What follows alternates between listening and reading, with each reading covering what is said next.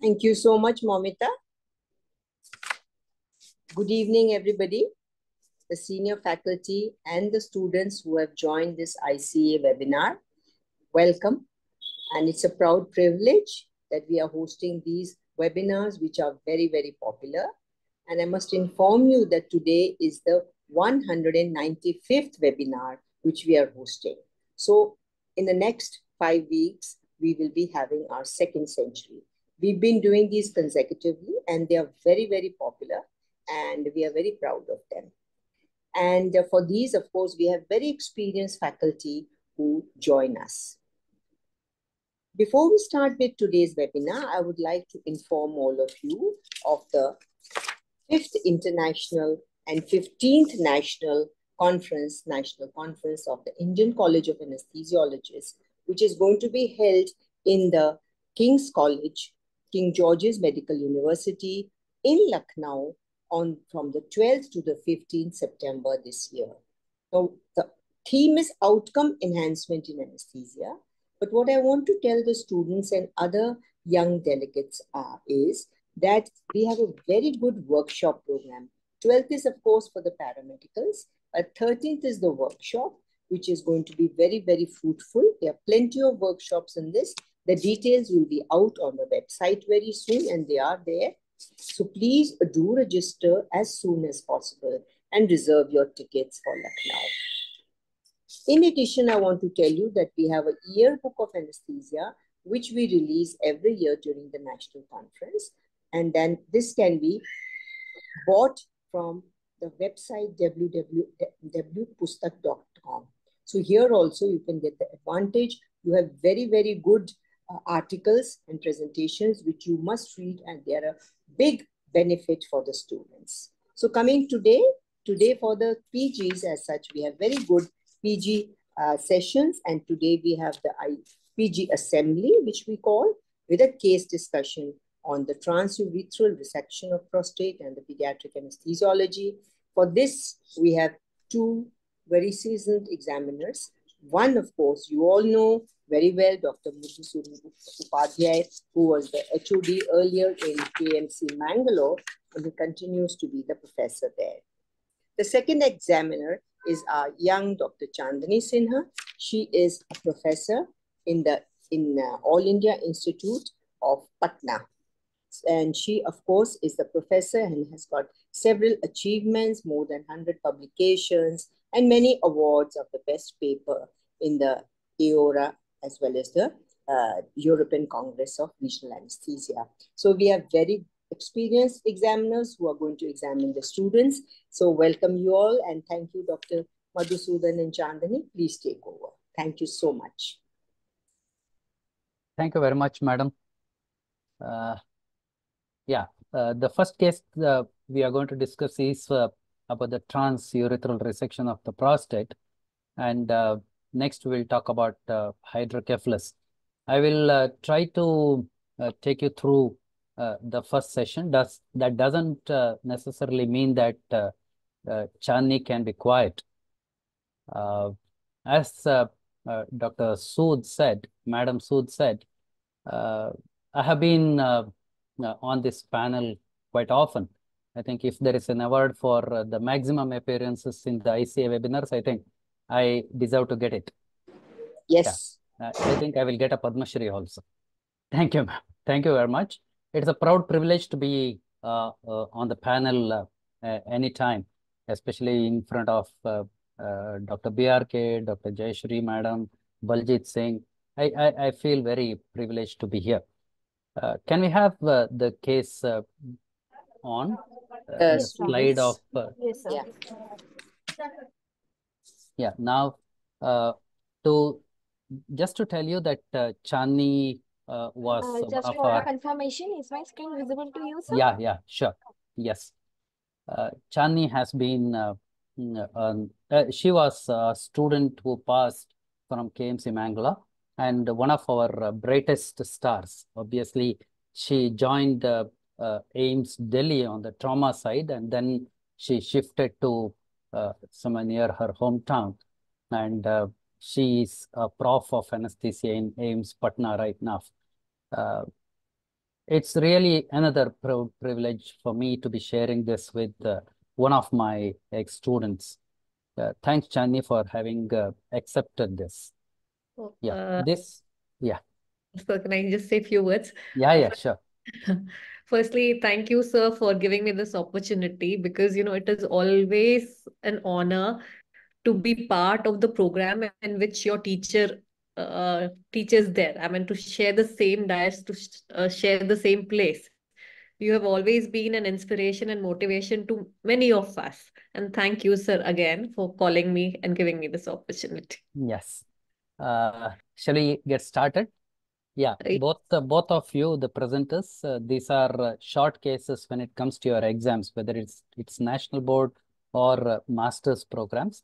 And short cases basically not necessarily means that you have to be brief when you take the case, when you examine the patient, but you write down only the pertinent points, the positive points. And when you present also, invariably the examiner would ask you to present only the positive findings, and especially with the viewpoint of the outcomes, anesthesia-based or surgical-based outcomes.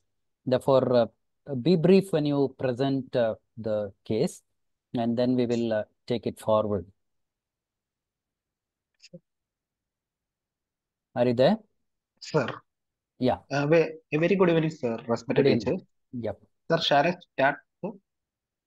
So, my patient is a 70-year-old male patient from Ayodhya. He is a farmer.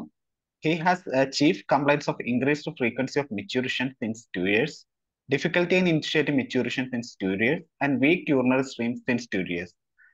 Sir, his history of prostate illness. Patient was up and normal 2 years back when he noticed increased frequency of maturation, and the increment was insidious in onset and gradually progressed up to 10 to 12 times a day without increasing a water intake.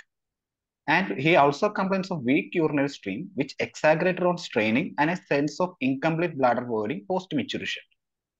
There is no history of pain while urinating or blood in urine, no significant weight loss or loss of appetite, no history of fever, abdominal pain, or vomiting. What are the symptoms collectively called known as?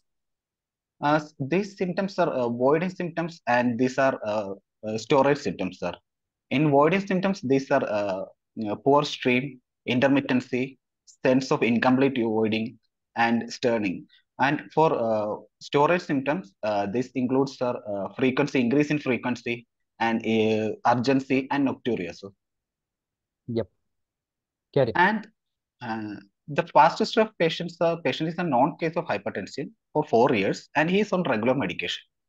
He has no history of angina, syncopal attack, or peripheral arterial disease. Only the positive findings. Yes, sir. Yeah. In the personal history, sir, patient is having sleep disturbance due to the midnight awakening of pass urine. So he also take decreased water intake in the evening time. Do you call this nocturia or? Sir. Yeah. Yes, sir. They are collectively called as LUTS, right? Lower LUTS, lower symptoms. Yeah. Okay. Carry. Sleep is disturbed. Yeah. Sleep is disturbed, sir. Sir, right. Next. On the general examination, patient is conscious, oriented, time, place, and person, sir. And entire general examination is within normal limit only, sir. And the systemic examination also within normal limit, sir. In the airway, patient was edentulous, and rest of the airway was normal. What is that, MPG2? The Mallampati grade was 2, sir, the patient. It's very rare to have one of the Indian-born scientists whose name is frequently remembered by anesthesiologists. And if you cut that short, it pains, basically. What is MPG? Who is MP? Who is Mallampati. Yeah. What's his name? Full name? Mallampati, sir. What's his full name? Full name, sir. I don't know. Have you read his paper? Mallampati S. Rao is the name. He's from Andhra Pradesh, right? But though he settled in US. Have you read his paper? No, how many grades did he describe when he talked about? 4 grades, sir. 4? Mallampati S. Rao? Yes, sir. Mallampati S. Rao? Are you sure? We'll Yes, wait sir. till the end. If something dawns on you, we'll discuss that again. Yeah. Yes. Malampati, great. Yes, then anything else positive? As an Sir, elderly man who presents to you with lower urinary tract symptoms, LUTS, elderly man, right? What are yes, sir. the things you would like to look into? So, if an elderly person appears, that there is a normal physiological change, age-related changes in all systems. Sir. Yeah, that's fine. But what could be the comorbidities? You said he's a hypertensive since 4 years. Yes, sir. Yeah. Anything else an elderly gentleman can have? Sir. Also, this patient can have diabetes, sir. This patient comorbidities. Also, they have some cardiovascular problems, sir. Ischemic heart disease. He is also can become COPD. He's probably having smoking, sir. So COPD, asthma, and these all symptoms also present in the elderly phase. So. Yeah, basically all the systems can get deranged, right? Yes, Therefore, sir. he can have all the comorbidities. When Yes, you take the history, it is worth ruling out all these comorbidities, though yes, you sir. need not mention them. Okay. Yeah. Yes, sir. Yeah. You are saying something. So the age-related physiology changes in elderly, sir. No. Did I ask you? In the exams, you don't volunteer to answer something which is not asked, right? You Yes, just sir. stick to what you have been asked. And it can be that you put your foot into quicksand if you try to be a little over enthusiastic and try to come up with something, right? I didn't ask you about the physiological changes, right? If it is needed, I will ask. When I ask, you can answer, right? Yes. Don't volunteer any new things. It may lead to the examiner believing that you are a little being a little arrogant, and it may not augur well for your further performance. Let's not Yes, sir. do that. Okay. Yeah. This guy is hypertensive for 4 years, and Yes, sir. according to you, the blood pressures have been normal, and the heart rate is what is amlodipine, by the way? It's a calcium channel blocker, sir. Any other calcium channel blockers you know of? Yes, sir. Amlodipine, sir, it's a dihydropyridine calcium channel blocker. Yeah. Along with, sir, verapamil is also a calcium channel blocker. Diltiazem is also a calcium channel blocker. Nifedipine is also a calcium channel blocker. These are calcium channel blockers, sir. Only. Anything else? The newer ones. So, okay. When you have hypertension, whether it is case discussion or not, it's always better to be prepared with the antihypertensives too, right? The classification and how they interact with your anesthetic, how it influences your anesthesia, right? Yeah. Okay. This patient has only hypertension. It's your good luck. And how do you investigate this man when he has lower urinary tract symptoms? He has been having nocturia frequency, and obviously it is pointing towards enlarged prostate. It might be benign or otherwise. How will you investigate this guy? If the patient comes with a lower urinary tract infection, we can investigate with using check the PSA of the patient, prostate-specific antigen, and also we can straight away the PSA. You're not a urologist. To jump into PSA first. Sir, we also look for whether the patient clinically also we will look for the patient. Yeah, you are an anesthesiologist. You have to look at the anesthesia aspects of it. Sir. The beauty of anesthesia as a specialty is you don't have to bother much about the diagnosis, right? The diagnosis is given to you. The comorbidities also are given to you. You are not going to detect something new. You may, but it's not your primary responsibility, right? Yeah, diagnosis is their headache. That we will see later. As an anesthesiologist, what will you do? In this patients, sir, I will look for the investigations, sir. Hemoglobin, Hmm. These patients shall be the elderly patient. What are the investigations you need to know? It's complete blood count. I need complete blood count. I need the KFT of the patient. I need total. I need What is that? LF. Sir. What did you say? CBC of the patient. KFT. Kidney function test. Oh, I need the kidney function test, sir. I'm used to the RFT, renal function test, and for heaven's sake, try to avoid abbreviations. I just told you MPG is not okay. Yeah, that's why I cut down on all the abbreviations.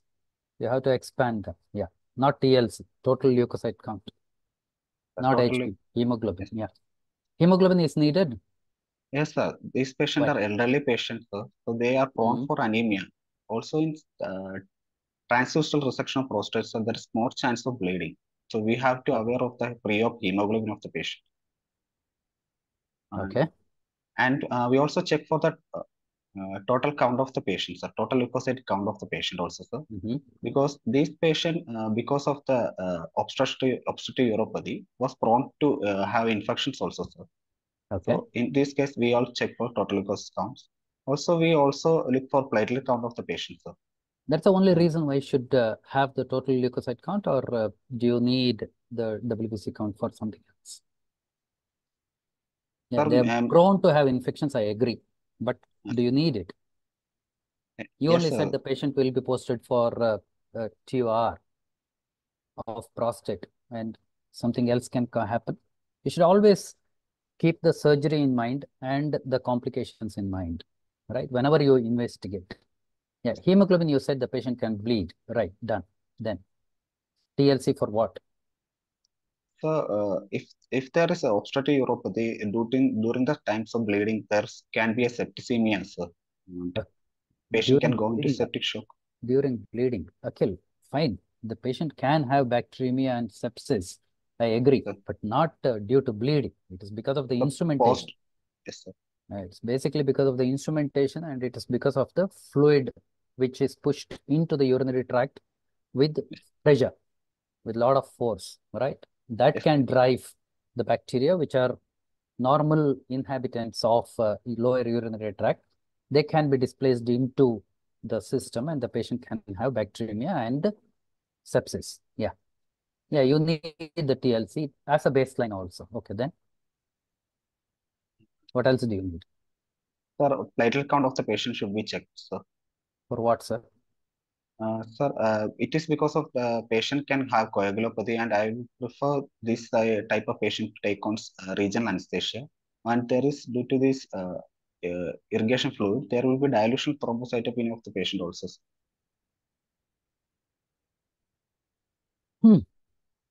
And dilutional thrombocytopenia is too far-fetched, and you are going to do under spinal, and you would like to have platelet count. I think if I were to be your examiner, I would have said come after 6 months.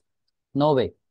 The investigations, you read the pre-op evaluation chapter from the Miller, or you read the NICE guidelines and you stick to them.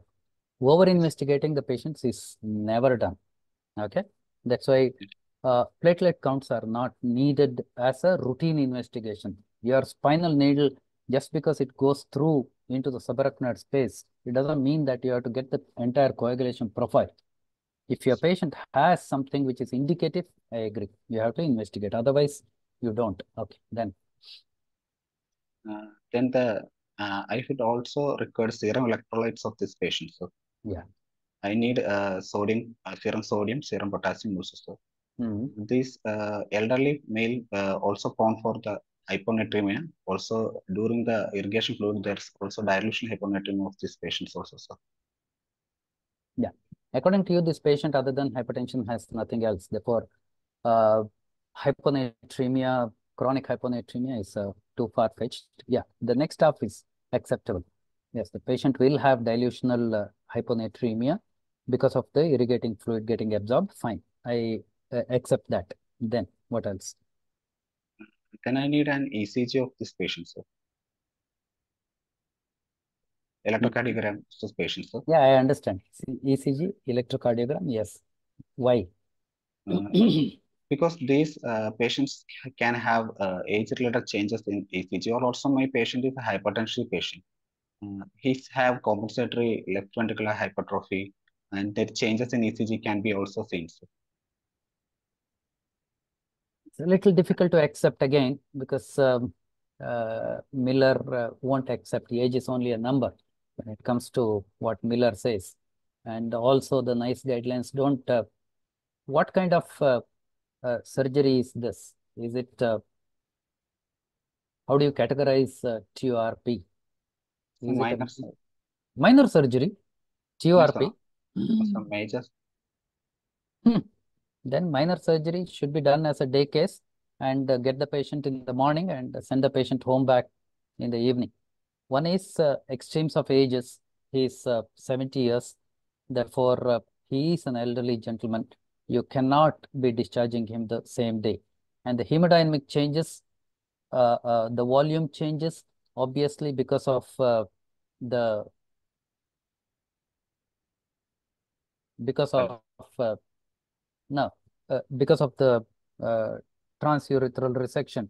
Obviously, it's not conducive for the same day discharge of the patient. You cannot. All right. It surely is not a minor surgery. There are, when you list out so many complications, how can it be a minor surgery, Akhil? No, it is not. All right. Yeah. Yes, sir. Yeah, ECG, yes, I accept that because it's a major surgery, and but age is only a number. You can't say that he's 70 years and you would like to. Hypertension for 4 years, maybe he qualifies to have an ECG. Okay, ECG done. It's a normal ECG. Then, sir, I also like to have a chest X-ray of this patient, sir. Can we have your face on the screen? Yeah. Chest X-ray of the patient also, sir. For what, sir? Sir, this patient can have any... No, I'm not ragging you. I'm not ragging you. I said that earlier. Only when it is indicated in the history and the examination, then you investigate. Otherwise, you don't need those investigations. Okay? Yeah, chest X-ray is not needed. Then, yeah, if you want PSA, fine. You can, your urologist will get it done. And if he has any doubt when he does a PR examination, obviously, he would have felt the consistency of the prostate, and then you would have gone ahead with the prostate biopsy also, right?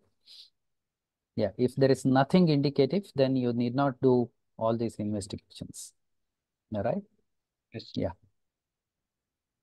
What else? Something which I expected you to say in the beginning.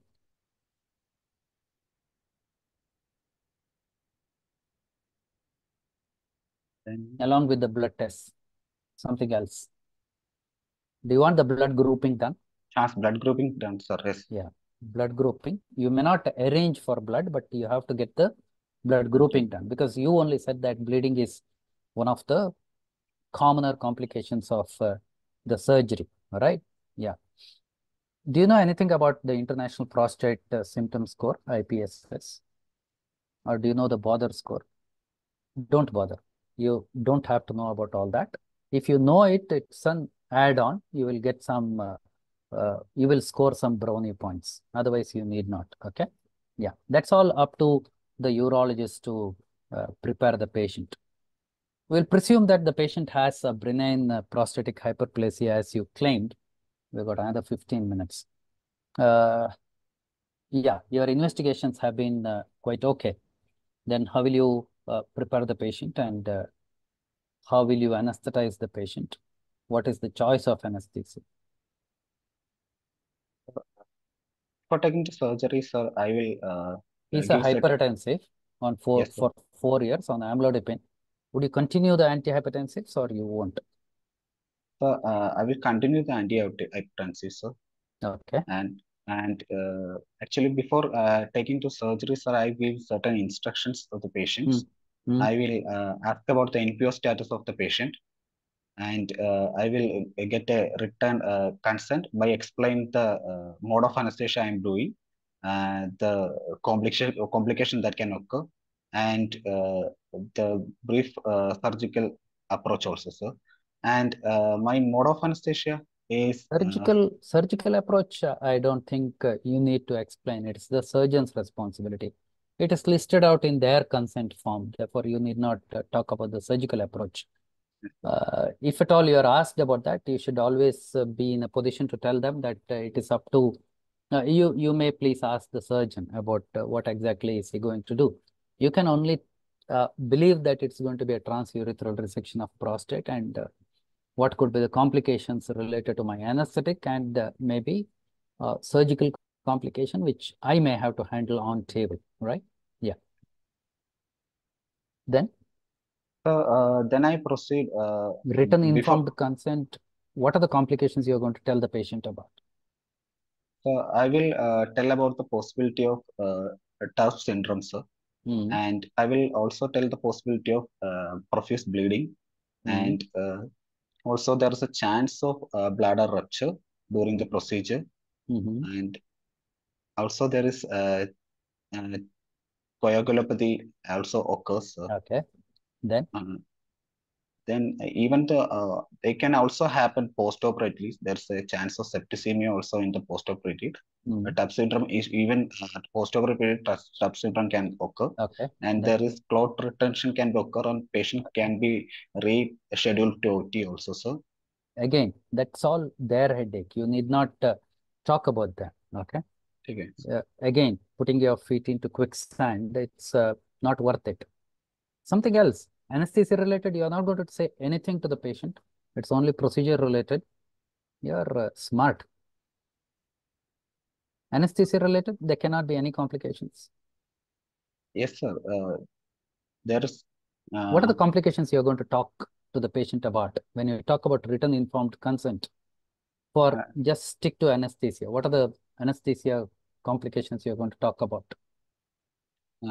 Patient what is the rule? Patient may have bleeding, and there is a probability of shifting the mode of anesthesia to general anesthesia also, sir. If I choose the regional anesthesia, there's have to change to if there decrease in mentation of the patient due to the complications. Okay. And if there is a cardiovascular or problems due to or fluid overload. Then again, you are talking about the surgical complications. You're not talking about anesthesia per se right now. CHANDNI, you can interlude in the middle. The monotony can be broken. It's not monotonous, sir. Please go ahead. I'll ask. Okay. Yes, AKHIL. And due to the regional anesthesia, there can be hypotension and... yeah, the basic rule or dictum is that any complication which is more than 1% possibility is more than 1%, you should be talking to the patient about those complications. When it is minuscule, like most of our patients, when they look at we have printed formats, right? Towards the end, it is actually the death. Death is the last complication they all write about or printed. And there are educated people who ask us, is it a possibility? It is a possibility, but it is not that frequent that we talk about that to you at that time, right? You tell the patient, you need not worry much about the death. You have to tell them that it's only the complications which are more than 1% we are going to talk to you about. Therefore, generally we will have a safer outcome. This fellow does not have much of a comorbidities. Should not be a huge problem. Okay, you talk about every possible complication, the patient will run off. You will lose a patient. Then you will have to do a lot of answering to the management. Yeah. Then written informed consent taken, antihypertensives to be continued, and you have to talk to the patient about the fasting. How long does he fast? The patient should fast 8 hours for solid and 2 hours for the clear liquid, sir. And 6 hours for semi-solid liquid, sir. And then This is AKHIL NAIR's guidelines. Yes. Hmm? Sir, patient will fast for 8 hours for solids, sir. 8 hours is, that's what I am questioning again. 8 hours? Yeah, if he wants to have mutton biryani, maybe yes. Fat food, heavily laden with fat. Maybe you have to give them a little longer time. Otherwise, it is 6, 6 4, and hours. 2, right? 6 Yes. hours and 2. Now, he's an elderly gentleman. Give him Yes, some sir. food till 6 hours. And till 2 hours prior, you can give clear fluids, right? Yes, That sir. should be good enough. What do you mean by clear fluids? So free water Hmm. and dextrose contained waters. Free water, sir. Mostly. Free water, you said. Mm. Free water. Yes. If I buy bottled water, that doesn't become clear fluids. Just pulling your legs. Yeah, it is not free water. It is Clear water. water. Just water. Simple. Now, basic dictum is again whatever where you can read. You have the clear fluid in a glass and the paper placed behind, you should be able to read the letters. That is the definition of clear fluids, right? Pulpless and clear fluids. Yeah. Just ragging. Yeah. Continue. What's your choice of anesthesia? So my choice of anesthesia is regional anesthesia. Yeah. Probably subarachnoid block, sir. Okay. And, Why subarachnoid block? sir, in this elderly patient, it's have certain advantages, sir. Like if the patient taken the regional anesthesia, we can look for the mentation of patient on Yeah. intraoperatively, and it will decrease the bleeding, sir. And it will decrease Which the one? The circulatory overloading. mentation will reduce the bleeding. What did you say? No, sir. You In the said spinal elderly man, anesthesia. you would like to look at the mentation. Are you a psychologist Yes, by sir. any chance? No, sir. It's easier to know the complications. Yep. Yeah. The Yes, TUR not the syndrome, complication. obviously the CNS symptoms. Be very clear when you answer them. Basically, again, as I said, don't allow the examiner to ask you multiple questions for the same, over the same point. When he asks a question, then you should give points one after the other. You should not give any opportunity for the examiner to open up. Okay, that will be a sign of a very good student who is well prepared for the exams. All right? Yeah. Don't be scared. Don't be scared of the examiner. He is also a human being. All right? Even if I don't sound like one. So basically, I look for because of Yeah, regional anesthesia is perfect. I agree. Subarachnoid block is good enough for TURP, transurethral resection of prostate. Yeah. Justify your answers. Yes, sir. Because basically, I prefer subarachnoid block because it is had improved analgesia, sir, and Okay. it decreases the circulatory overload, and Okay. it allows to the look for the metastasis of patient in between the operation, and Correct. it also help the patient post-operative decrease the thromboembolic phenomenon, and it also helps to decrease bleeding, sir, bleeding chances of bleeding compared to general anesthesia, because. Okay. I agree. The mean blood pressure comes down, therefore the chances of bleeding will come down. But I will argue out saying that there is splanchnic vasodilation and therefore blood will collect around the gut and the pelvis. But anyway, the mean pressures come down because of your subarachnoid block and the bleeding is lesser then. Elderly gentleman, you said. What else? Then you have to, when you justify your answer for a regional anesthesia, you should also talk about what could go wrong with the general anesthesia, right? Yes. Yep. What could be the problems with general anesthesia? Yeah, one is it's difficult to know when the TUR syndrome develops. It's quite difficult. We'll discuss that a little later. And then elderly gentlemen and general anesthesia. Sir, there's also a chance of aspiration if these have taken on the general anesthesia. Okay, that's a little too far-fetched. Something else. You're given GA and the next morning the patient may not be absolutely normal. What do you decipher?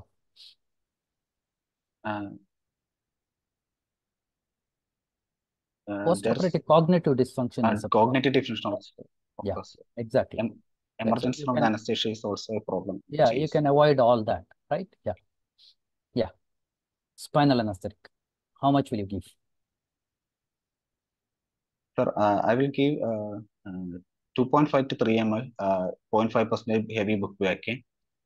Because these patients have less spinal canal space and they're more sensitive to these drugs. Okay, if a young guy comes for say a 50-year-old guy has an enlarged prostate and he comes for TURP, how much will you give? What would be your volume of local anesthetic into the subarachnoid space? All of 4 ml.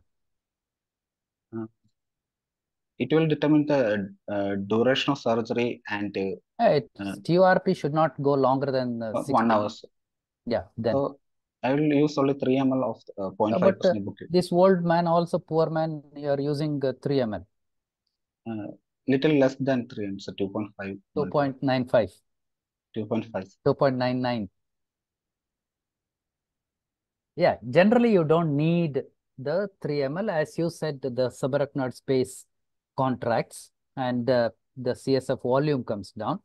Therefore, obviously, when you use 3 ml, you may have a block which is much higher than needed. What is the level of anesthesia you need for a TURP?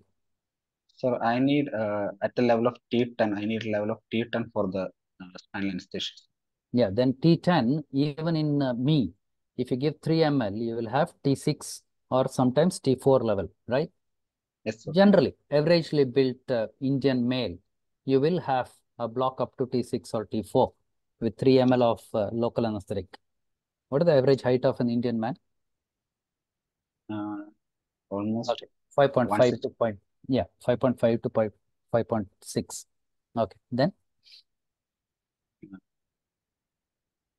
Yeah, that's why you don't need that much of a volume, okay? Yeah, you can always reduce. 2.5 to 2.6 ml should be more than enough. But if you give a little bit of anti-Trendelenburg, maybe you can give a little more volume and you can have dense local anesthetic block at the lower levels. Okay. Yeah, generally you need up to T10, block up to T10. Why? So, because there is over-distension of bladder due to the irrigation fluid, and the sympathetic fibers from this over-distension bladder taken from T11, T12, L1, and L2. So, okay. So we have to block till T10 for this. Good. Adequate. The other reason why you should not go up is you should not have a block up to say T6 or T4. Why? Sir, if there is any complication occur, there is a ureteral bladder perforation that delay in recognizing the. When there is a perforation, where does the fluid go? If the perforation occurs, the dome of the bladder, it can go to intraperitoneal. Okay. If this the neck of the urethra is ruptured, then it anywhere goes to else, basically, yeah, extraperitoneal. If it is extraperitoneal, what does the patient complain of? Sir, if the extraperitoneal pain, then patient complains of suprapubic pain or the regions. Yeah, in the lower half of the abdomen, basically, including suprapubic. Yeah. If it is intraperitoneal spread of fluid, then patient also complains of shoulder pain due to diaphragmatic irritation and diffuse abdominal pain, right? Intraperitoneal. Yeah. Diffuse abdominal pain and diaphragmatic irritation, right? How will you manage that? If at all there is a bladder perf? If there is a... how will the surgeon tell you that there is a perf? Sir, there is decreased the irrigation fluid that we are given. There is amount is decreased. Yeah, the return of the fluid comes down. That is why you should also be watching what exactly is happening at the foot end. Okay. Don't just focus on the head end. You should also look at what the surgeons do. Anytime, not only the TURP. Okay, any surgery. You will be much wiser. Yeah. He has to, what does he do if the patient has, Sorry, if he has perfed? if there is an extraperitoneal neck of bladder structure, then he can manage it with a suprapubic catheterization of the patient, sir. And if there is intraperitoneal rupture, then we have to evaluate.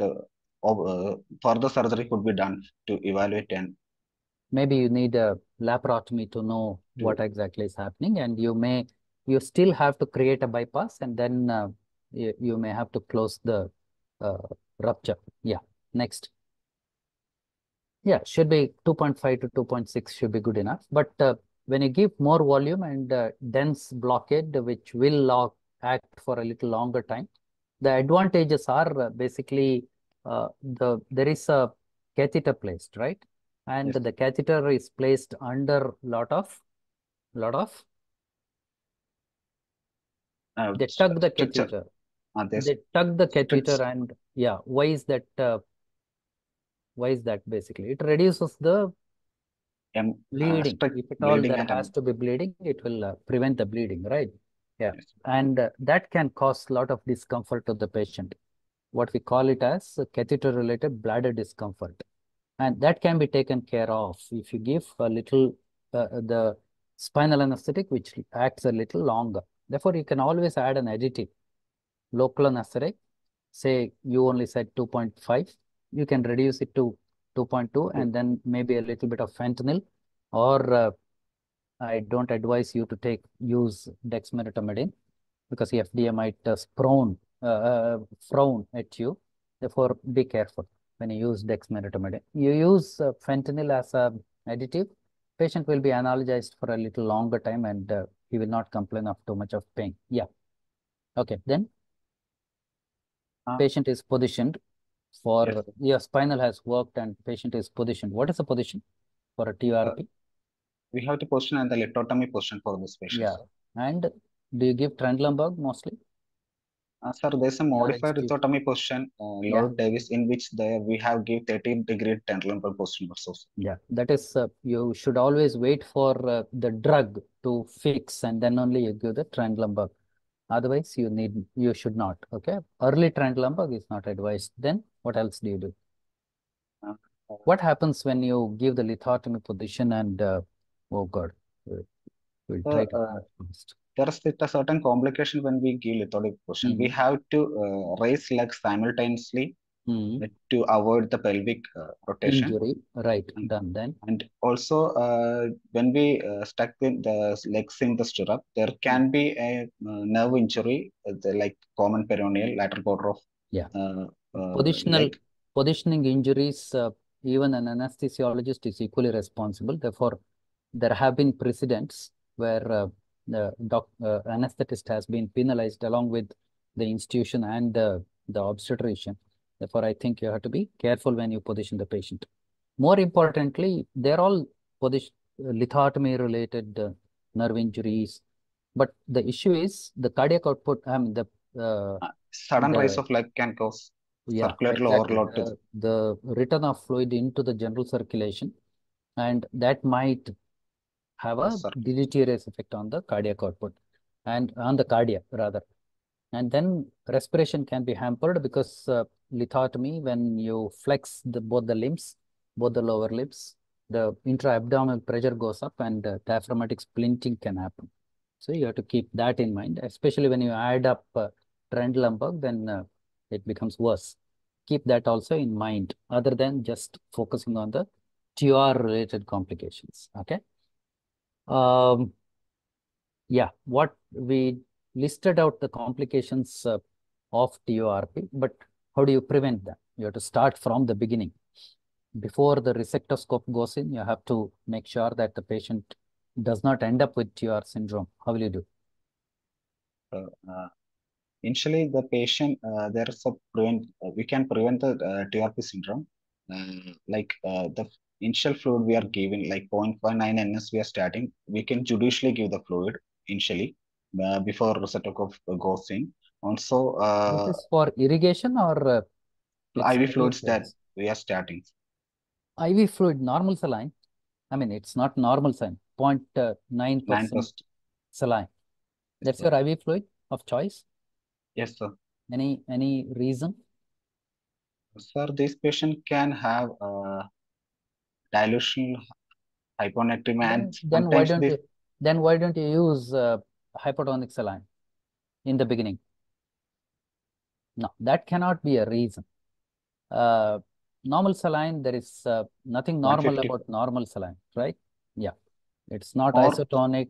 Yeah, the fluid of choice should be a balanced salt solution for you. It can be Ringer lactate or it can be the Plasmalite or whatever brand you have, right? Balanced salt solutions. But preloading or co-loading has to be kept to a minimum. You cannot be using 10 to 20 ml of preloading or co-loading. You have to reduce it, but it is not quantified how much less. But make sure that the patient's hemodynamics are maintained with lesser fluids and more of vasopressors, even with your spinal anesthetic. Fine, that's accepted. Then what is the rule of 60? There is total time for the TURP syndrome should be less than 60 minutes. Total gram of resection time. Resection time should be less than 60 minutes. And then? Then total gram of prostate removed less than 60 gram. 60 grams. And 60 centimeter of the height should be not more than 60 centimeter height. Irrigation fluid kept below the 60 centimeters. Why are you worried about the height of the fluid column? 60 centimeters, you said, should be the height at which the drum maximum is kept or glycine is kept. Yeah. Yes, so maximum height should be 60 centimeters. Why are you worried about that 60 centimeters? Because generally in our institutions, they're all hung onto an IV stand and it's at least 4 feet above, right? Because the hydrostatic. Yeah, exactly. It's a game between the hydrostatic pressure and the colloidosmotic pressure. And this column adds to the hydrostatic pressure. Therefore, if it is more, then the driving in force becomes much higher, and the patients can have early development of TUR syndrome. That's why it has to be 60 centimeters. Yeah. What are the fluid, irrigating fluid you choose? Fluid of choice is 1.5% glycine, sir. Yeah. And early days, I agree. Earlier days? Distilled water is also used. Even now, there are a lot of institutions which use distilled water. What is the problem with distilled water? It's a hypoosmolar fluid, so the larger accumulation of fluid into the intravascular space, and it's caused water intoxication, and its early CNS symptoms can be developed. Water intoxication leads to? CNS edema, sorry, what is freely permeable. No, before that, the hemolysis, right? Hemolysis also. More worried about the hemolysis. RBC lysis happens first. Yes. That is why you are more worried. Obviously, the cerebral edema is also, it sets in much faster. For water is out. Distilled water, strictly speaking, is out. But as I said, a lot of institutions, even today, they use distilled water. Then there was a time when they used 5D. Dextrose, 5%. But the problem with the 5% dextrose is when you use a resectoscope, the stickiness. Yeah, it sticks and then it gets charred because of the current, and then it gets more stickier. Okay. Yeah. And then normal saline was also used, but it's not used anymore because it's also caused the dispersion of electricity, basically, because it's electrolytes, right? Electrolytes. Yeah. That's why we moved on to glycine. Glycine 1.2% to 1.5%.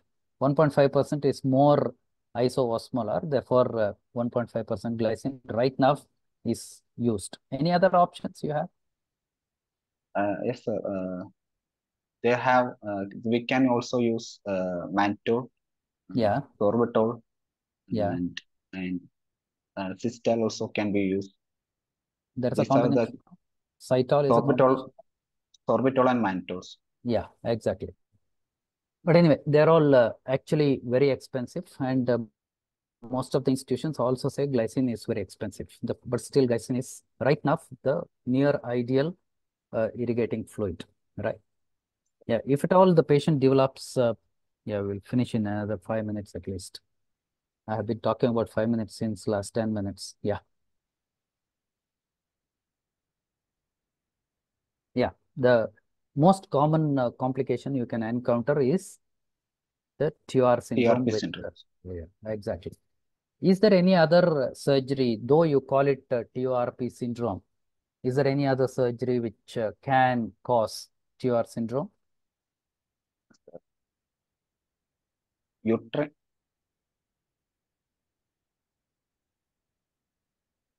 In urology? TURBT. No, that should not take this long. Something which takes longer, where you put the patient prone and try to hit the kidneys. PCNL obviously can cause, okay, because it's prolonged and the irrigation it also goes on for quite some time, right? And the URS also sometimes can cause. It's a little too far-fetched. What is the female equivalent of TUR syndrome in gynecological surgeries? You're saying something in the middle. Hysteroscopy. When you have, yeah, when you have to do diagnostic hysteroscopy may not cause, but therapeutic, when you have to get rid of, say, tumors, and it can obviously lead to TUR syndrome and something like TUR syndrome. There are quite a few papers on that. There are times when ICA had a paper some years ago, where 37 liters of irrigating fluids were used and nothing much returned. Basically, that also gets into the peritoneum from the fimbrial end, and the absorption occurs over a larger area, and the patient can have something like TUR syndrome. It's possible. Yeah. Then, when the patient, TUR syndrome happens, what will you do? What could be the signs and symptoms of TUR syndrome?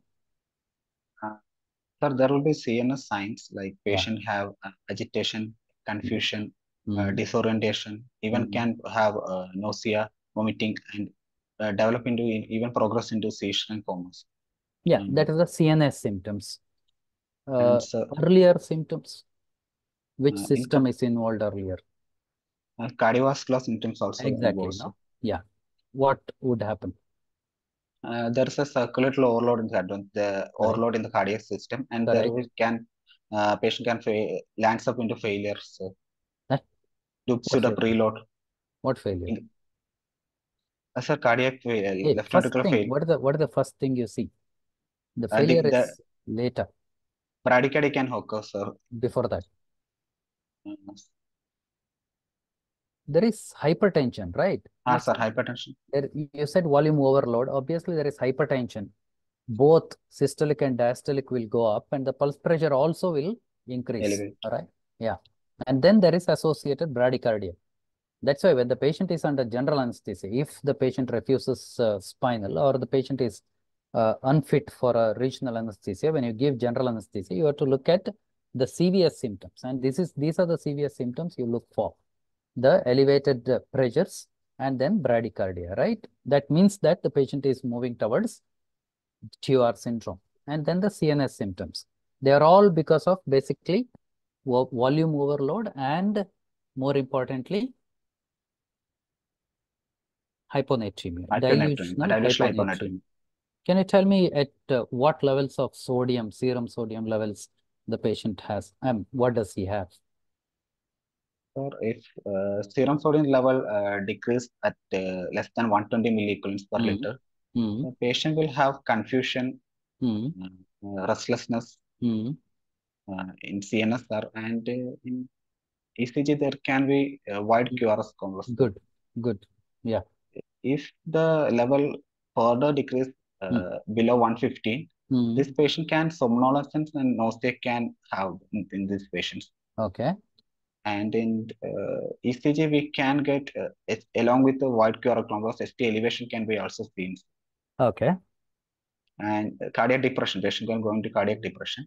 If this level will further decrease below 110, then there will be seizures and coma can be seen, sir. Correct. And patient in ECG, patient land of VF ventricular fibrillations. Good. Yeah. Right. And your management basically depends on what the patient has. How will you actually manage the syndrome? If the patient starts developing the syndrome, how will you manage? So initially, I will inform the surgeon to close up all the venous sinuses opened and stop the surgery and stop the irrigation fluids. Good. Yeah. Then that is something very important. It's not only the stoppage of surgery. You have to ask him to coagulate all the open venous sinuses. Okay, good. Then, sir, I will proceed. I will look for the mentation of the patient. If patient is asymptomatic but the osmolarity decrease, then I will give the furosemide to patient. Okay. I can give the laxative to patient. Meanwhile,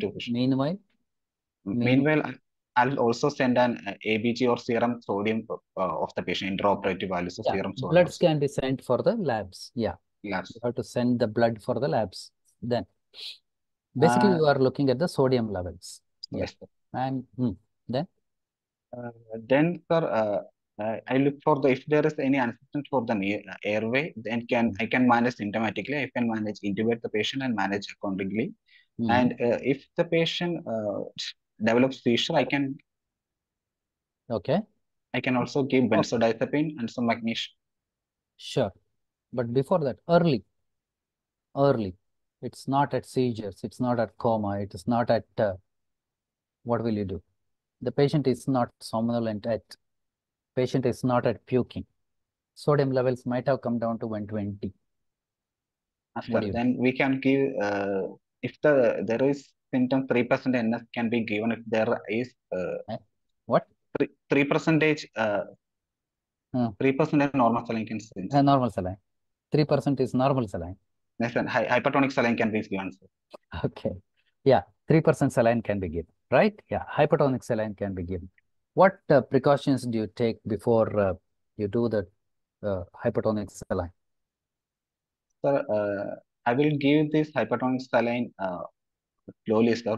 There is a chance of center point magnitude. I will only give 1 milliequivalents per hour, not more than that. And you will give 1 milliequivalent per hour.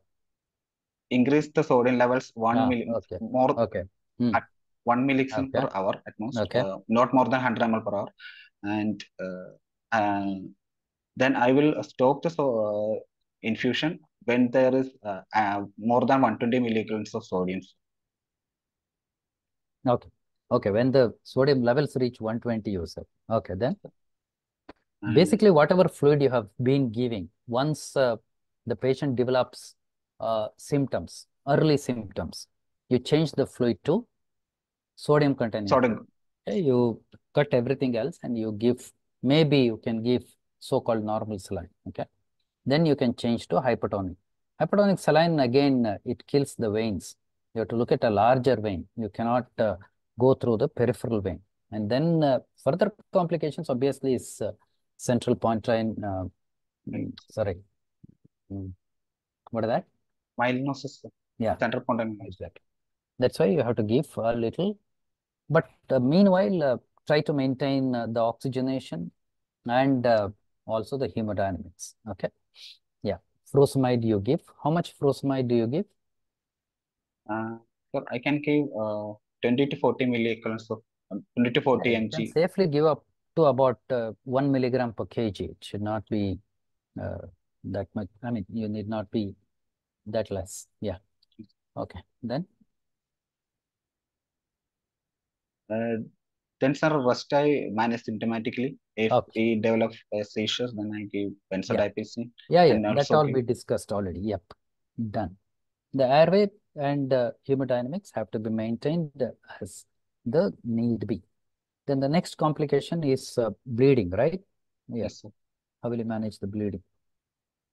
Sir, how do you assess the bleeding? How much is the blood loss?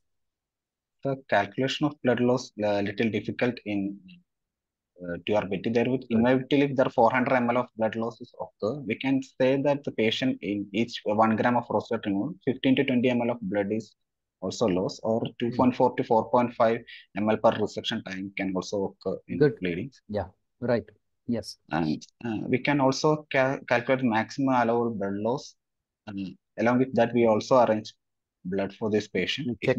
You check the hemoglobin of the patient and then know the maximum allowable blood loss, and then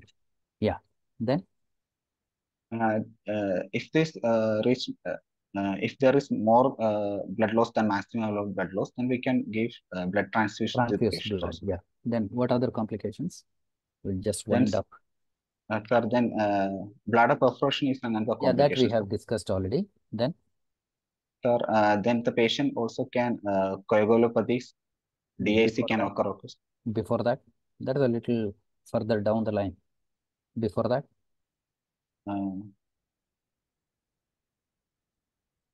bacteremia, sepsis.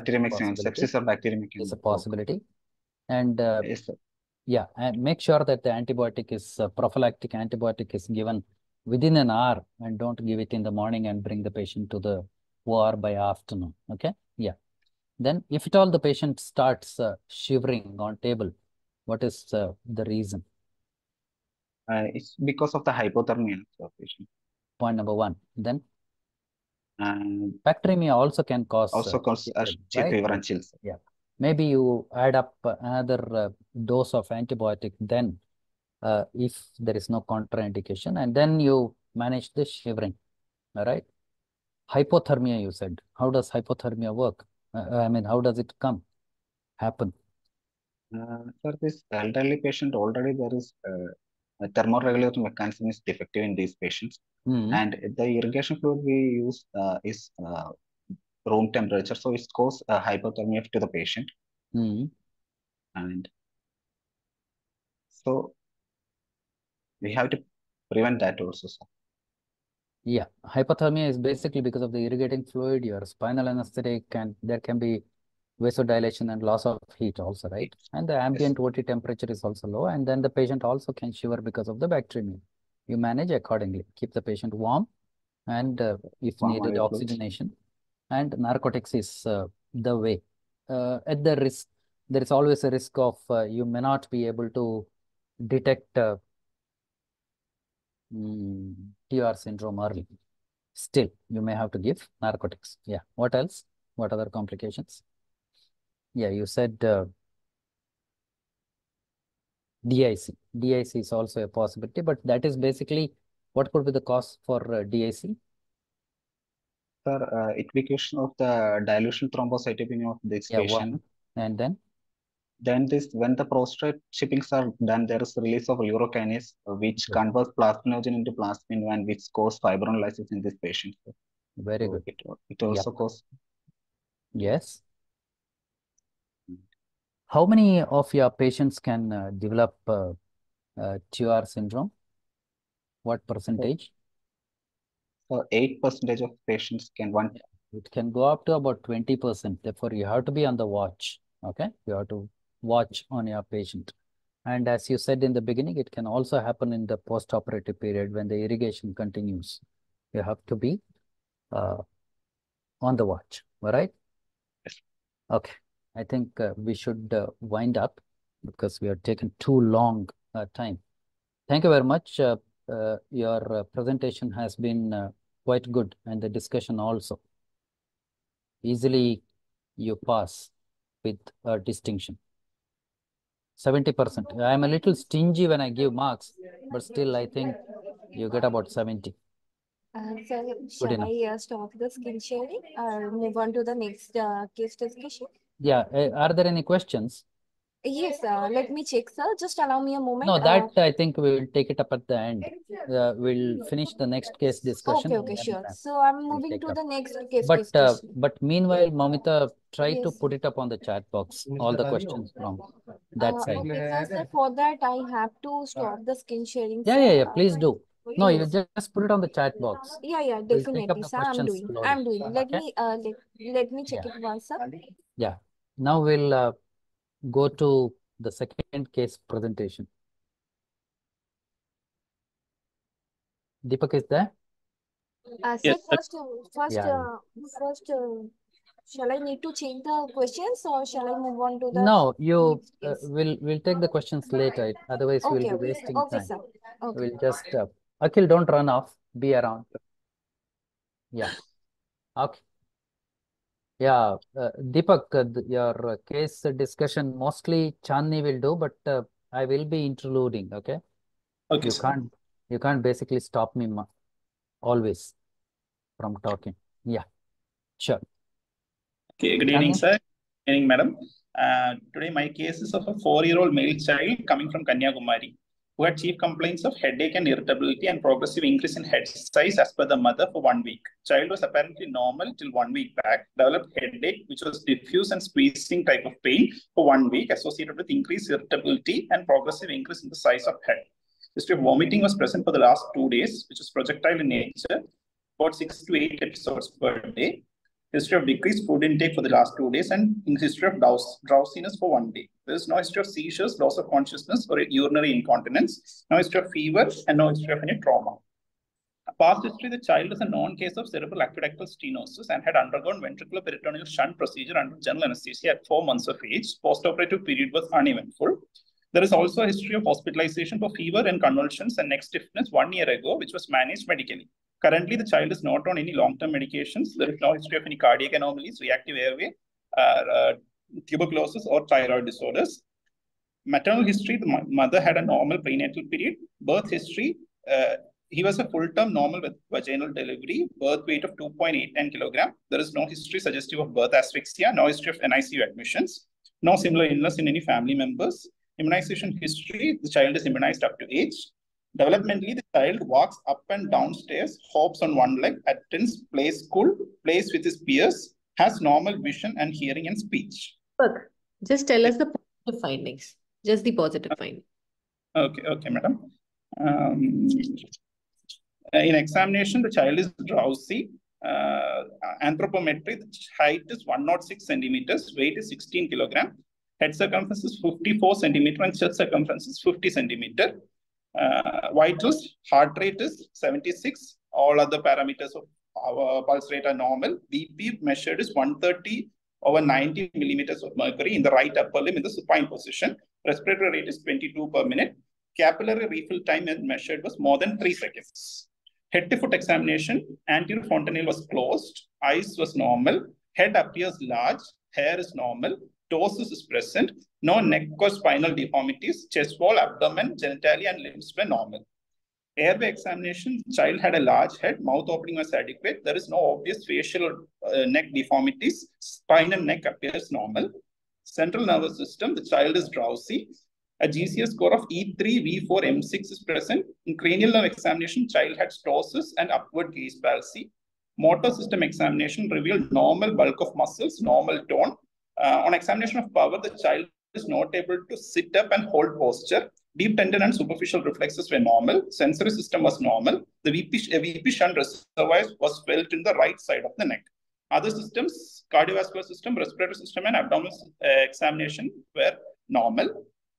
Summary, a 4-year-old developmentally normal male child weighing 16 kilogram who is a known case of cerebral aqueductal stenosis and had underwent VP shunting at 4 months of age, now presented with headache, irritability, increased head size for 1 week, vomiting for 2 days, and drowsiness for 1 day. On examination, is found to be drowsy, having a head circumference more than the 95th centile, and signs of raised ICP.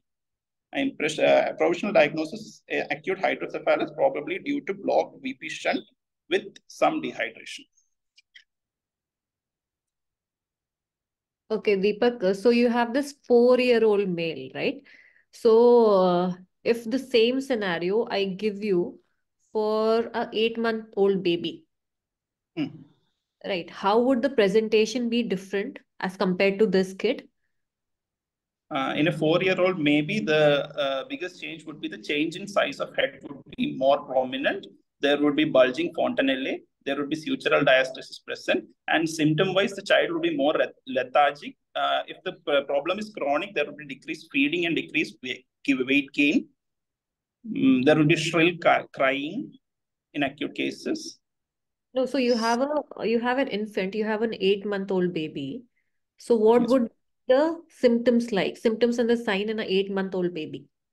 Symptoms would be drowsiness, decreased oral intake, therefore decreased failure to thrive would be there. There would be enlarged heads, and on examination, the child would have bulging fontanelle. Chance of upward gaze palsies would be present. Okay. Hold on. So you're talking about enlarged head. So Yes. what do you mean enlarged head for a particular age? Enlarged head or macrocephaly is defined as a head circumference or occipitofrontal circumference, which is more than two standard deviations from average for that age. Correct. So how does the head circumference increase with age? Normally, at birth, the head circumference is around 33 to 35 centimeters. In the first 3 months of life, it increases by 2 centimeters per month. For the next 3 months, it increases by 1 centimeter per month. For the next 6 months, it increases by 0.5 centimeters per month. Then it increases by 0.25 centimeters per month for the next 2 years. And from 6 years onwards, it increases by 1 centimeters per year. 6 years onward or 4 to 6 years? 4 to 6 years. It attains normal head circumference by 6 years. 6 years, right. And what about the fontanelles? When does the anterior fontanelle close and when does the posterior fontanelle close? Normally, the anterior fontanelle completely closes by 12 to 18 months of age, and posterior fontanelle usually closes before that by around 6 to 9 months of age. And what about the sutures? Sutures usually completely fuse by around 2 years of age, 18 to 20 months of age. Correct. Okay. So, so now that you have this 4-year-old male who's posted for revision of the shunt. So when we talk about this, have you mentioned any drug history for this baby? This child is currently not on any drugs. The child before admission was not on any drugs. After admission, started. Yeah, what medications could these child be on chronically? Chronically, this child could be on medications like acetazolamide to decrease the CSF production. In case of any seizures were present, if they were present, the child could have been anti-seizure medications. Listen, let's go slow. Okay, tell me about acetazolamide. What is it and what are the effects? Acetazolamide is a carbonic anhydrase inhibitor. It is given at a dose of 25 milligram per kilogram per day in 3 divided doses. It can be given to a maximum of 100 milligram per kilogram per day. It decreases the formation of CSF. Complications associated with acetazolamide is usually normal anion gap metabolic acidosis. So while giving, we have to look for any anion gap, any acidosis that might occur. Okay, what are the other drugs the baby could be on? The child could also be on diuretics and also hyperosmolar agents to medically manage the intracranial pressure. Did you talk about anti-epileptic medications? The child is not currently on anti-epileptic medications, madam. But if there is a history of seizures, the child could be on anti-seizure medications. If that is the case, the anti-seizure medications should be continued throughout the perioperative period. Correct. So, what do you look for in other systems for this baby, for this kid? This child, usually hydrocephalus can have syndromic associations. If that is the case, we have to check for any associated cardiac anomalies, any other airway disorders. Airway difficulty itself can present because hydrocephalus is usually associated with syndromes that affect the facial and craniofacial anatomy. But according to the history, do you expect any syndromes to be associated? He's a 4-year-old kid. My child here is a 4-year-old kid with good scholastic performance, normal development, and post-operatively, there were no other admissions or hospital visits for anything other than one episode of meningitis. So I don't expect any other syndromic associations for my child. It's your child. No, sir. Never make this mistake. Okay. Sorry. It's your patient. Yeah. So the diagnosis had been given as aqueductal stenosis for this kid, right? So what do you mean by aqueductal stenosis, and why is it important to an anesthesiologist to know the diagnosis as to why the hydrocephalus is there? Aqueductal stenosis is actually aqueduct. The aqueduct mentioned here is the cerebral aqueduct of Sylvius, which is the pathway of CSF from the fourth ventricle to the subarachnoid space. From the third ventricle to the fourth ventricle. The aqueductal stenosis can lead to a blockage in the CSF pathway from the third ventricle to the fourth ventricle, thereby increasing the CSF volume within the lateral and third ventricles. So why does it become important for an anesthesiologist to know what is the cause of hydrocephalus? The cause could be plenty, right? So how does it affect anesthesia? We just have to give anesthesia for BP shunt?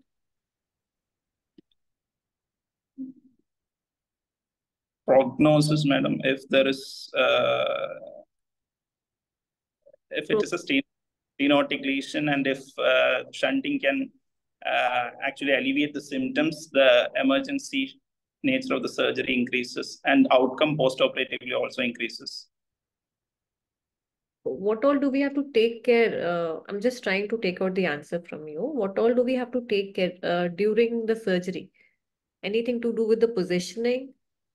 The position usually taken up by the surgeon is the supine position with the left tilt or towards whichever the side the shunting is being placed. If the shunt is being placed on the right horn of the lateral ventricle, then the surgeon turns the head to the left side. This change in position can further increase ICP due to venous compressions and further compression of the aqueduct. What about excessive flexion or extension of head? Excessive flexion and extension can, in cases where there is, in syndromes like Dandy-Walker or Chiari syndromes, excessive flexion and extension can lead to compression at the level of the neck that can lead to bradycardia and damage the medullary. That is the whole point. You should know why this hydrocephalus is there, because you need to keep all these minute points but important points in mind while doing the case. Right? Okay. So you told me about the clinical symptoms and the signs.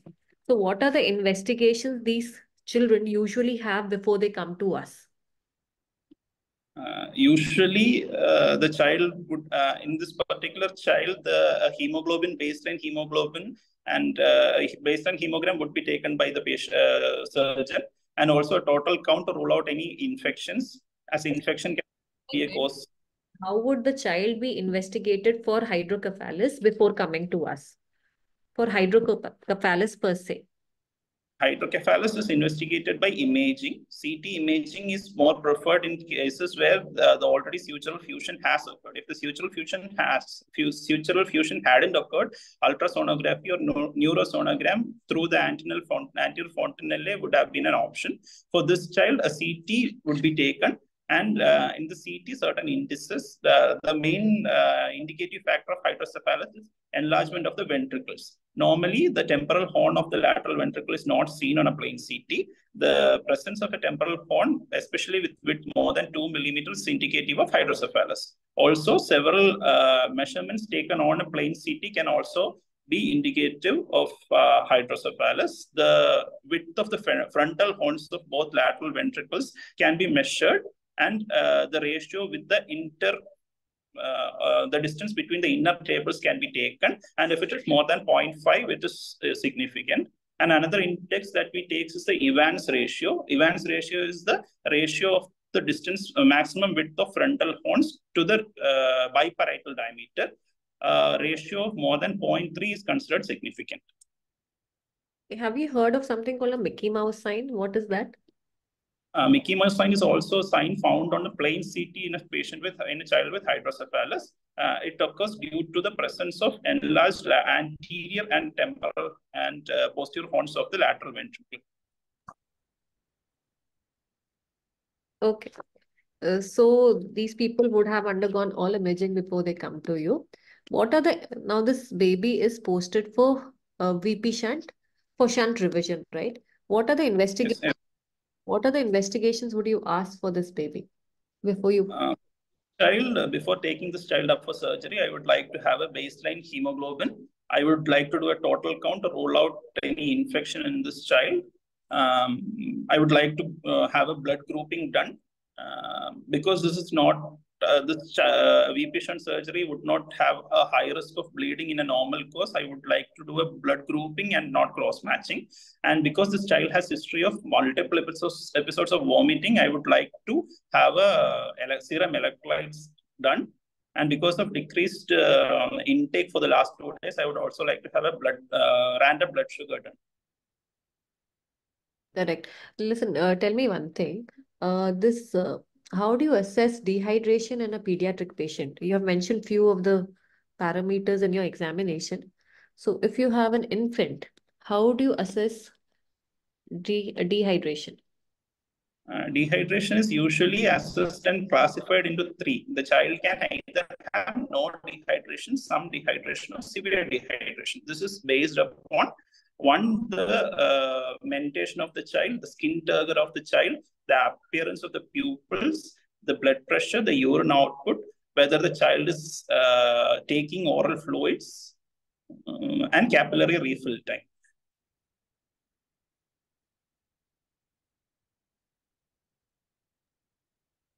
Yeah. So what about this patient? You mentioned something about the capillary refill, no? When you were presenting. In capillary refill time was more than 3 seconds. It was around 4 seconds, madam. A capillary refill time of 4 to 5 seconds is seen in the category with some dehydration.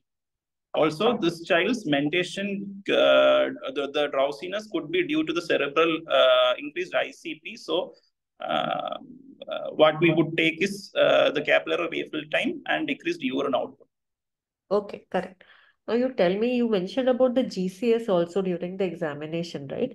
So what Yes. about how do you assess the GCS of a pre-verbal, might be of an infant? How do you assess that?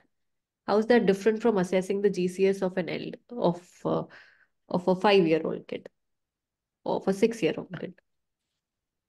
For a pre-verbal kid, cries, a normal cry.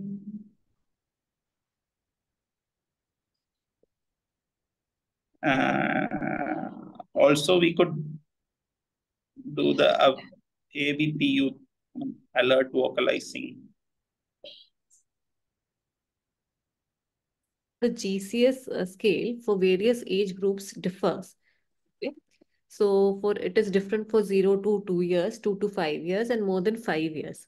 So for 0 to 2 years, so it is like no response. We're talking about the best verbal response. Okay, so no response, grunts, inappropriate crying, cries, and 5 would be coos and smiles appropriately. So when you're mentioning that, that's what to do. Okay, that you need to be aware of. Okay. Madhu sir, you could ask a few questions. You'll have to unmute. Yeah, I know. It has been going smooth, therefore I thought I would not interlude. Yeah, but still the confounding factors right now here in your presentation is the child has a blocked stent as well as the patient has been vomiting. The level of consciousness, it becomes a tricky thing now, whether it is because of electrolyte imbalance or is it because of the raised ICT. That's why you need to have the investigations done to see what exactly is wrong. Okay. Yeah. So you had asked for what all investigation? Deepak, could you repeat? You had asked for hemoglobin. You had asked for hemoglobin along with hematocrit. I would check, madam. Then electrolytes, serum electrolytes. I would check. right. Blood. Go on. Then total count to rule out any infection. That all, madam. If the child had, not this child, but if the child had any lower cranial nerve involvement, I would have done an X-ray to, if I had suspected any aspiration. But this child, on examination, the child had a clear lung field. So I would stick to the blood investigations. The child is 16 kilos. what is the blood volume in this guy? Is his weight appropriate for age? The weight is appropriate. It is nearly 50th centile. Okay. Yeah. What is the blood volume in this guy? The blood volume would be 16 times. It's a 4-year-old child. 16. Nearly 2 liters, sir. 4.2 liters. How many ml per kg? ml per kg, 75 to 80 ml per kg. Okay. Okay. Yeah. All right. What would be the maximum allowable blood loss in this child? That would be calculated by the formula initial hemoglobin by final hemoglobin by hemoglobin into the estimated blood volumes. How much can you allow it to come down to? To maintain normal cerebral perfusion, a hematocrit of about 33 to 35 is ideal. 30 to 33. Yeah, fine. Yeah, carry on. Chan. So you go and see the patient, and then what are the pre-operative orders would you like to give? Preoperatively, if my volume status, if my electrolytes and sugars are within normal limits, I would consider the child optimized for this emergency surgery. So on preoperative visit to the patient, what has your volume status got to do with the child? Sorry, sir. If the child's volume status, electrolytes and sugars are normal, I would consider this child optimized for the surgery. I would counsel the mother of the child regarding the possible complications, both surgery related and anesthesia related, a chance, also a risk of if any untoward incident happens. I would also like to explain the chance of post-operative ventilation to the mother. I would ask the child to continue. I would ask the mother to continue all the routine medications that is being ordered, like acetozolamide and diuretics and hyperosmolar drugs. I would avoid any sedative premedication to this child. Any unmonitored sedative premedications I would like to allow. I would explain the NPO guidelines. Okay. So you think it is an emergency surgery? As the child is drowsy and it is not responsive to medical management, the shunt revision has to be done in a semi-emergency basis. Right. Okay. So pre-operative, you were telling us that you would not like to give any pre-medication, right? Okay. So why so? So for child is drowsy, would not be requiring. Okay. So, but then supposedly you have a 1-year-old does not want to get separated from parents, is active, and you have to take the child for VP shunting. Okay, how do you separate that child in that case?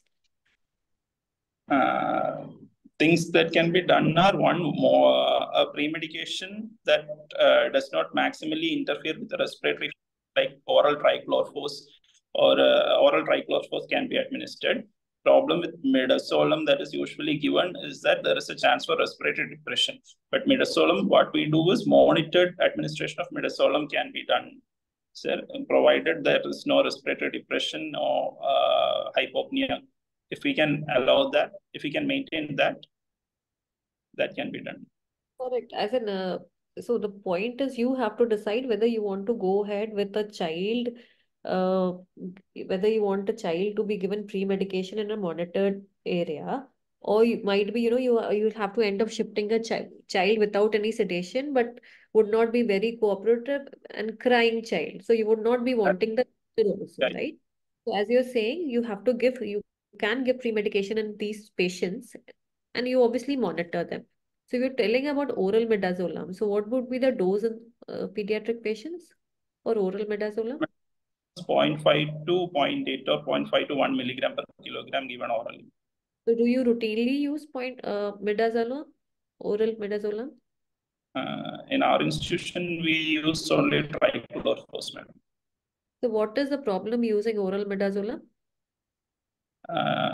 Normal formulations are not available. The formulation that we take up is very bitter in taste. then what do you do? If at all It is you usually not in this unease case. Yeah. Yeah. along, Okay, you given can along, mix it with, yeah, you can and mix it with any of the additives which will make it more palatable to the. Is there any other option? Can it take the baby with the parent till the induction room? that is also described in some cases wherein parental presence inside the operating room, child is the child is under anesthesia. Yeah, that's instead of somebody who is vomiting, somebody who is drowsy, instead of giving more sedatives before you anesthetize, and maybe you will have some emergencies because of your over sedating. Because your oral midazolam, you give a stiff dose and you don't have a control over the absorption of it, right? The bioavailability is still doubtful with oral midazolam. Therefore, then you will have more problems. The patient can go hypopneic and then carbon dioxide retention, which is not good for the ICT. And why end up with more problems? Therefore, take the parent to a more controlled environment, that's your OR. And in the parental presence, you can induce the child, right? Yeah, that's a possibility. Keep it in mind always for a child. Yeah, next. Go on. Okay, even while administering oral midazolam, one thing needs to be remembered. How long before do you give that? Before shifting the baby? How long before? 15-30 minutes prior to shifting. Yeah, that should be at least 30 minutes, like not prior to that. Okay, it takes 30 to 40 minutes for it to act. Okay. Okay, so you have this child. Mostly this child would be having, in this scenario, might be he has an IV cannula, but then we are taking a 1-year-old kid who has to be shifted to OT and does not have an IV cannula. And we have decided we'll shift the OT, shift the patient with the baby's parents. Okay, but before that, how would you prepare the OT and how would you go ahead? I would prepare my OT. Initially, I would check my machine check. I would ensure that there is pipeline oxygen supply, additional oxygen cylinders available. I would load all my emergency induction drugs. I would set my operation theater at a neutral temperature of about 28 degrees Celsius. I would prepare a difficult airway cart. I would make sure that there is a warming mattress that is switched on, additional warmed fluids and warmed solutions for antiseptic solutions are warmed. I would make sure adequate pillows in case of a difficulty in extension of the neck because of the large head wringing, and difficult airway cart would be stocked with laryngoscopes of different sizes, second generation LMAs, bougies, airway adjuncts like bougies, stillets, video laryngoscopes. This would be kept ready. And as working suction equipment would be, I would ensure that a working suction equipment is there. Okay, you were talking about the positioning. What all would you keep ready for the positioning? For this hydrocephalus case, not this, but in a smaller child where there is a chance of very high head circumference. And when the child is in supine position, normally the head would be neck would be flexed. So to attain a intubating position, there has to be extension of the neck. To facilitate this, what we usually do is having pillows or roll blankets beneath the torso and placing the head of the child on a small head ring. Okay, Deepak, that is what I've told them. You have an infant without hydrocephalus, okay? In a normal infant posted for some other surgery, how do you position the head of the baby? The head is normally positioned in the neutral position for a child because the child is already having a large occiput. So the normal position itself would be of a flexion. So for intubation, a neutral position would be attained. So do you keep any shoulder roll? A shoulder roll is kept beneath a roll, or what we do is an IV bottle kept beneath the shoulder blades, madam. So till what age do you have to keep the shoulder roll? What age do you do? 2 years, ma'am. Till 2 years. Why so? Why not beyond that?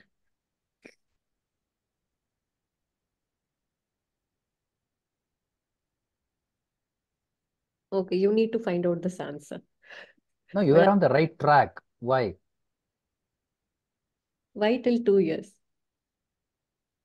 The larynx, the position of the larynx is higher up till The anatomic differences and difference in the anatomy of a infant or a child to an adult will reverse by 2. no, sir. Then when does it happen? Okay, anyways, you can think about it. We'll take it up later at the end. Yes, carry on. Okay. So now this child this is a 4-year-old kid, right? And you have a head size of 54, you said. So what would 50. be head size or head circumference of a 4-year-old kid? A normal head circumference at the 50th centile is usually 50 centimeters. Is usually, you've done the calculation. Okay, it's usually 50 centimeters. Yes. Okay. So, okay, now you tell me, how would you like to go ahead? The scenario is, as I told you, is a 1-year-old kid without any IV line, with a huge head shifted with parents inside the OT. If the child is drowsy, I would like to secure the IV cannula without much sedation, madam. If the child is irritable, IV cannula has to be secured. Sorry. You said if the You're a child... criminal. You're a criminal. Child is drowsy, you want to torture the child. If the child is irritable, you will sedate the child. What did he say?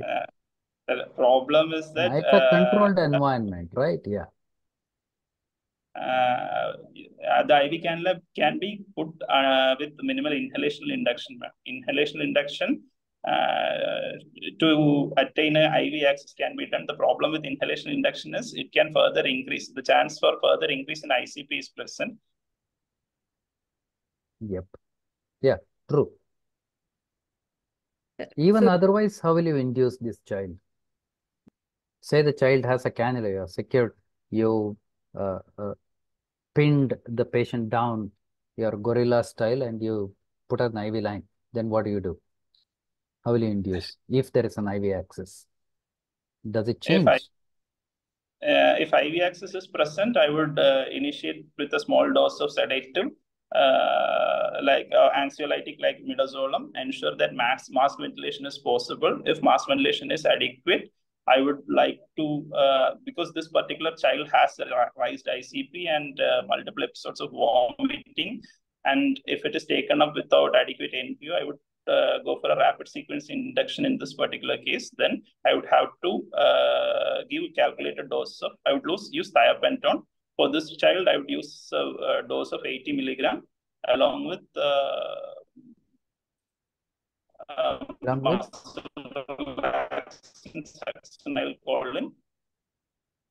succinylcholine. And after I would like to do a gentle laryngoscopy after 1 minute and secure the airway with a size 5 microcuff endotracheal tube fixed at 14 centimeters. Now, stay back with your induction style. Why did you say thiopentone sodium? Thiopentone decreases the cerebral metabolic rate of O2 and decreases cerebral. Propofol is not a cerebral protectant. Of course, it is. This particular child had a thiopentone or propofol either can be used. A propofol in doses also can be used, but in this particular case, because I opted for rapid sequence induction, and usually for rapid sequence induction, the standard thing is thiopentone. That is modified can be given with propofol also. Then what? Now, don't talk about some ancient practices. If you have a proven advantage, then you talk about the practices, ancient practices. Otherwise, no. Then why succinylcholine, boss?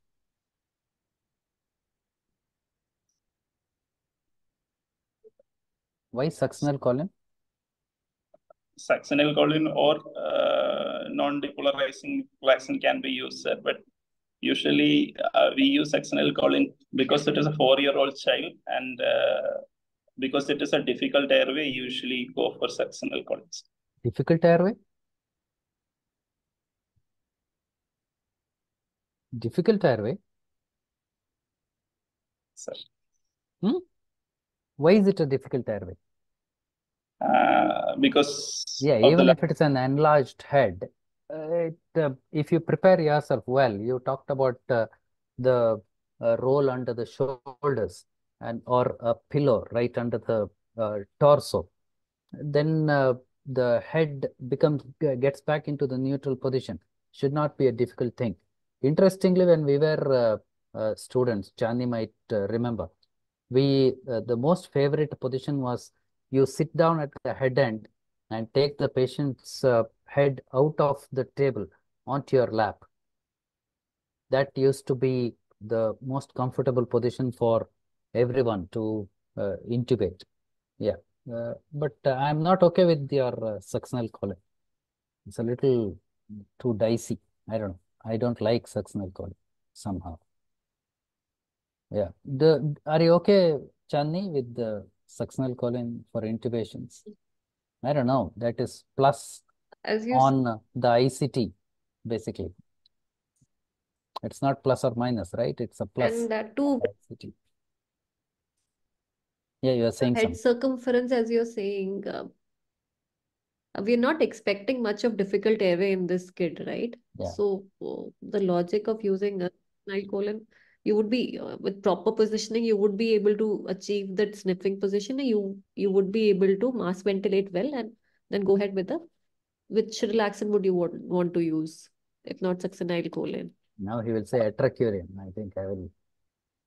No, because it's a pediatric patient, I want to play it safe. Atracurium. Now, Deepak. Yes, sir. I knew. Modified rapid sequence, you said, and with atracurium. For modified rapid sequence, instead of succinylcholine, rocuronium can be used, sir, in dose of 1.2 milligram per kilogram. Adequate intubating conditions should be attained within 1 minute. Okay. Yeah, fine. Not cisatracurium. Modified RSI. Rocuronium is. Rocuronium. Okay, sure. Even cisatracurium, when you use 0.2 milligrams per kg, it will give you an intubating condition in about 60 seconds. Should not be an issue. Yeah. Carry on. So what are your intraoperative goals? Intraoperative goals would include to prevent any further rise in ICP. That has to be done with maintaining normoxia, carbon dioxide being maintained in the low normal limits, maintaining normothermia. This child is particularly prone for hypothermia because one, due to the pediatric age group, then also due to the relatively larger size of head. Due to the positioning, the child is usually, the neurosurgeon would position the child in a... Deepak, the whole area is exposed, right? From your head to the abdomen. Is exposed. Okay, go on. And the neurosurgeon would be positioning the child in a neck flexed towards one side. There is a risk of this particular rotation itself can lead to venous congestion in the venous congestion and thereby increase in ICP. Also, a chance of accidental extubation is there. Why are you so bothered about hypothermia? This particular child is at a high risk of hypothermia because of the factors. One, due to the increased amount of exposure. This hypothermia can lead to metabolic acidosis, delayed awakening from surgery. This particular the surgeon would have to do a neuro evaluation immediately post procedure. So delayed awakening can be a problem to the surgeons. Why does he have to assess the neurological outcome so early? It's after all a VP shunt. and you are handling a drowsy child. Obviously, you don't expect miracles, right? Yeah, that's why I don't think it's an issue. Yeah, hypothermia is obviously not good for the patients. The way they lose heat is very rapid, right? Yeah, that's why you are Yes. talking about keeping even antiseptic lotions warm. Have you ever done that? Yes. Antiseptic lotions, spirit is heated. No, sir. Hmm? No, sir. What do you heat? Yeah, at least don't warm them up. You try to keep them at the atmospheric Room temperature. Now, temperature. room temperature is going to be disastrous because your OT temperature is going to be 18 degrees. You cannot obviously use it at 18 degrees. It has to be warmer than that. Yeah. Okay. Yeah, carry on. Hypothermia is not good. Yeah. Okay. Basically, the oxygen requirement goes up, and then Shivering can increase oxygen requirement to the no, if child. it is a 1-year-old child, as Dr. Chandni said, shivering is not an issue there, right? The patient No, will not maintain the core body temperature because they massively lose. There is no protective mechanism in that child if it is 1-year-old. If it's 4-year-old, yes, maybe patient will shiver. But the oxygen requirement goes up, right? Therefore, you may not be able to supplement with enough oxygen to maintain the oxygenation also. Then We were talking about ICP, right? So, what are the factors, the cerebral perfusion pressure, what is the formula for CPP? What does it depend on? How do we CPP, maintain? it depends upon the mean arterial pressure minus the ICP. Right.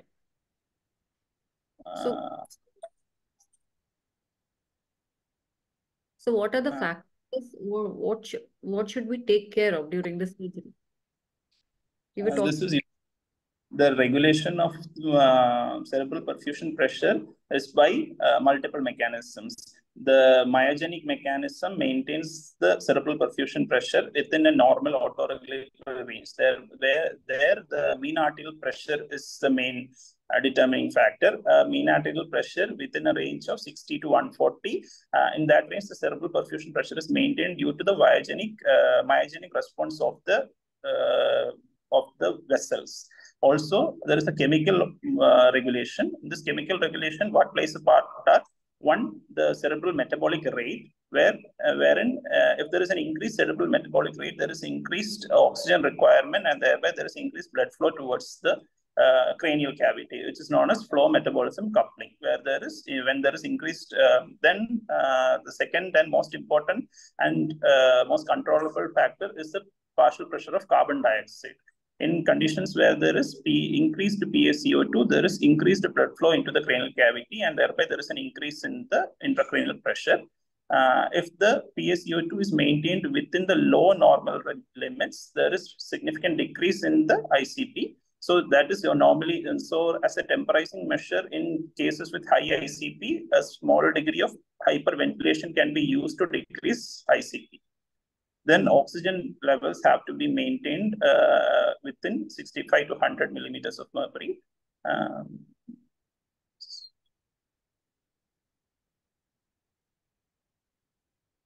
Other factors are the rheological methods where the hematocrit has to be maintained within 33 to 35.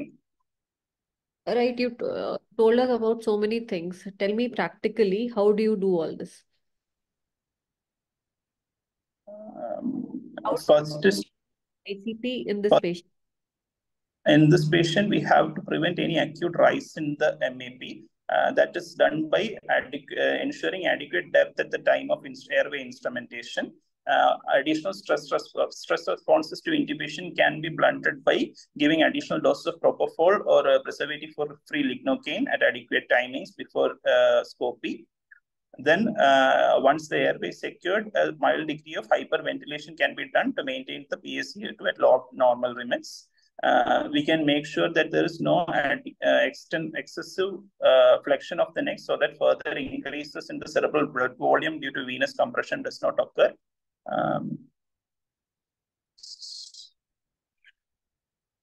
So you're going ahead with the surgery and the VP shunt has been put in situ. Which is the most common VP shunt which is used? Here we use shunt known as UPADYA shunt, which is a low pressure shunt, valved low pressure shunt, which has been developed in AIIMS, New Delhi. It is a low cost stylistic shunt. Chabra shunt, right? Chabra shunt is also used. Two types of shunt. Chabra and UPADYA are the two types of shunts. Okay. Okay. What kind of shunts are those? Those are low pressure shunts with a low threshold for drainage. Right, right. So a shunt is put in situ and the case is completed. Now, when do you extubate the baby? Extubation is done once the child is fully awake and there is the child is obeying commands. There is enough time has passed since the last dose of relaxant. No, enough time has passed since the last dose of relaxant is a very vague description, right? What do you look for? Regular spontaneous respirations with adequate tidal volume. What else? Tone, sustained head lift. Sustained head lift. With the baby, a huge head, you're expecting head lift to come after the surgery and after the case is done. A 4-year-old child, you want the child to lift the head up, thrash around, maybe thrash around. No, be reasonable when you say that. Adequate tone, adequate tidal volume. Yeah, obviously in a pediatric patient, you can't look at all the recovery signs of what you see in adults, right? Yeah. Same thing with patient should be, as in there should be no hypothermia. Yeah. Patient should be warm. No, warm. Volume status has to be maintained. Correct. If the Correct. Carry on. no hypothermia, adequate volume status, adequate tone, regular respiration with adequate tidal volume. And well analgized, hemodynamically stable, right? Yes. Yeah. Okay. Well analgized. What analgesics? During the induction time, I would like to give a short-acting opioid, fentanyl. I would like to give it 2 microgram per kilogram. And further, during the painful parts of the procedure are initial scalp incision, tunneling of the catheter, and the abdominal incisions. During these times, I would like to increase the depth, and if required, I would also like to supplement fentanyl at 5 to 10 micrograms at that point. 5 to 10. How much will you supplement? Per kg? No, sir, total. Initially, I would manage the stress response to these procedures with increasing depth by giving propofol. If that is not adequate, I would like to give short. 0.5. Sorry. Yes, sir, please. No, you have tubed the patient. Patient is receiving oxygen, a mixture of oxygen and sevoflurane. Oxygen, air, and sevoflurane. Okay, air also. Okay, oxygen, air, and sevoflurane. And then you want to give propofol. Why can't you deepen the planes of anesthesia with an increased dial concentration of sevoflurane? In this particular case, if inhalational agents are kept at more than 1 mg, that itself can increase the cerebral blood volume due to cerebral vasodilatation. So I would like to keep the inhalationals at less than 1 mg. If the EtCO2 is normal?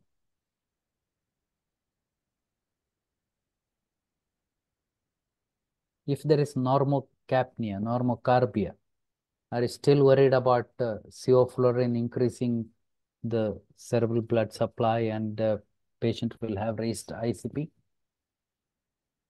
If it is at the lower limits. Okay. Anyways, 1 exhaled MAC is equivalent to an intubating dose of the relaxant. Therefore, it should be good enough. Yeah, anyways, you supplement with the fentanyl before the painful procedures, I accept. That should be good enough. 1 MAC, you can always manage. There should not be any issues with the intracranial pressures. Okay. I didn't ask you to increase it to beyond 1 Mac. 1 Mac should be okay. Yeah. He has left, I think. Huh? Left the session, I guess. He'll rejoin, sir. Wow. Okay. Yeah, can we have those questions now before Deepak comes back in? Momita, Yes, I yes, sir. I Yes, don't sir. see So any questions. sir, I haven't put any questions yet, sir, as I'm sharing the screen. So let me stop the screen share. Now I'm checking. Just allow me a moment.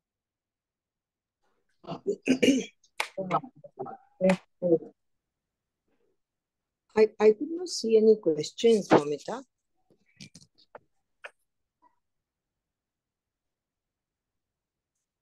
Uma, could you see any? Ma'am, questions are coming in a different. Ma'am, I cannot see any questions as such. Just Acha. allow me a moment, ma'am. Okay, Yeah, Momita. yeah, yeah. Questions Sure, are sure. You will coming. get Sure, sure.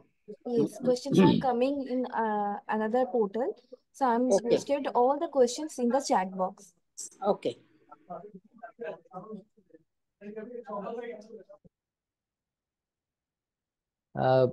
Dr. Uma, yeah. Is he come? Yes, sir. No. I just wondered whether Deepak has gone for his dinner, leaving us here. No, he has Okay. come back. He has come back. He went for So a... the question, she is just putting it in the chat box, sir. No, yeah, that we will take up later. Now Deepak has Okay. come back. We will continue with the ragging of Deepak. Sorry, So the ma'am. case is not yet over. Okay. Okay, oh, it's already 9 o'clock. Yes, sir. Uh-oh. Okay, Chandni, Yeah, you sir. don't I compete think with we can me. take up the questions as you please, sir. Or you want to, No, I'm okay with any of this. Yeah. as you please, sir, whatever you say. There are a few questions which Maumita has put in the chat box, which we can take up one by one, sir. Okay. Does fentanyl prolong the duration of subretinal block or only improve the quality of it also prolongs the duration of analgesia. We are talking about the analgesia, therefore it increases the duration of prolongs the duration of analgesia. Yep. Lithotomy can straighten the lumbar lordosis and can increase the ascent of spinal drug. Yes, agreed. And we're also actually talking about Trendelenburg position. Therefore, we were doubly worried about the drug ascending up.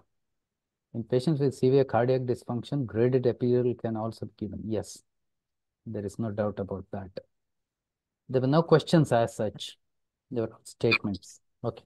Sir, yes, these are the questions that I have received, sir. Yeah, that's all. All right. I think AKHIL is saved. Otherwise, he would have had to answer more questions. Okay. Yeah. Chandni, you ask him the next. Yeah, Deepak, so you decide. I forgot where were we actually. So you We have were extubating. We were extubating. Yeah. Acha, post-operative analgesia. Before we go ahead, post-operative. For this post-operatively, one I could give infiltration at the sites of incision. Also, post-operatively, paracetamol, IV paracetamol at a dose of 15 to 20 milligram per kilogram, provided the IV line is still there. And also, if further analgesic requirements are there, I would... What do you mean by provided the IV line is still there? You're planning to pull it out when the patient wakes up, is it? Just like on this side, you remove the endotracheal tube, on this side, you remove the IV cannula. You're too much, man. Huh? It's there now. IV line is there. Post-operatively, after the next, for the second and third day post-operatively, I would give. Don't go that far. We will only focus on the time when the baby is still with us in the post-operative recovery zone. Okay. Once the patient leaves the PACU, generally we don't take care of the analgesia, right? It depends on the surgeon to manage. Therefore, we'll only focus on the PACU. Okay, when the patient is in the post-anesthesia care unit, we'll stick to that. Yeah, obviously the child will have a cannula. Yep. Yeah, paracetamol. Paracetamol, IV paracetamol at a dose of 15 to 20 milligrams. Is it enough? Paracetamol. So post-operatively pain for this procedure will not be very high, sir, provided I'm always also giving site infiltrations. No, what infiltrations? The suture site, I'm giving local anesthetic. I don't know how many surgeons are very comfortable with that. Most of our surgeons are not keen. They think it interferes with the wound healing. They have their own concepts which are wrong, but still it's very difficult to push some sense into their brains. Yeah, that's a good option. Then anyway, neurosurgery, before they start only, they preemptively they infiltrate with the and adrenaline. Basically, they need the adrenaline component. Therefore, that will give preemptive analgesia. For a long time, the patient will not have pain. Yes, paracetamol. And parental bonding. Basically, the parent is the best analgesic. Take the patient back to the parent as early as you can. Then what else? Paracetamol. Then anything else you want to give? Yeah. Try to avoid sedative. Opioids, like to avoid. Try to avoid, and then you are left with not much of a choice. Diclofenac is something which most of them don't like because of the inherent problems. One of them is the bleeding. It's quite difficult. Rely on paracetamol and parental support. That should be good enough. What kind of shunt do you use? So two types of shunts commonly used. One is Chapra shunt, the next one is UPADYA shunt. Yeah, that's what I want. Both are low pressure. Both are? Low pressure shunts. Okay. Is there any difference between a pediatric shunt and an adult shunt? Length. Yeah, exactly. Length. Yeah. What can in the pediatric shunt, further increased length has to be kept within the peritoneal cavity to accommodate for the length of the for the growth of the child. Good. Otherwise, multiple shunt revision surgeries would be required as the child grows. Yeah. All right. Good. That's nice. Fluid management. The first I would have to correct the dehydration preoperatively itself. For this child, intraoperatively, I would like to give maintenance fluid based upon the holiday agar formulas. Okay, done. But what fluid? Which fluid? A balanced salt solution, sir. Any other options? Any other options? You don't have ringer lactate. You don't have the cabilite or plasmalite. You don't have. Can you make your own fluid? Yes. That was a favorite question of our examiners 30 years ago, 32 years ago. Okay. How will you make your own fluid? Can you tell me? What are the requisites inside when you make the fluid? Electrolytes are needed. Electrolytes are needed. Then isosmolar should be isosmolar. Yeah, try to be. Then what does the child need? Glucose. Glucose. Okay. Glucose. Not can be. The child needs glucose. You have to add glucose at any cost. Okay. Yeah. How do you take the consent for this child? Preoperatively, I would explain to the mother the risks of the procedure, both the surgical risks and the anesthetic risks. I would explain to her that the case would be done under general anesthesia and this would involve It's a mother. It's a mother. Okay, good. Yes. Anything else, Chani? Can we wind up? It's 9:10. Yeah. Yes, sir. Unless Jayashree madam calls us for dinner. Are we invited, ma'am?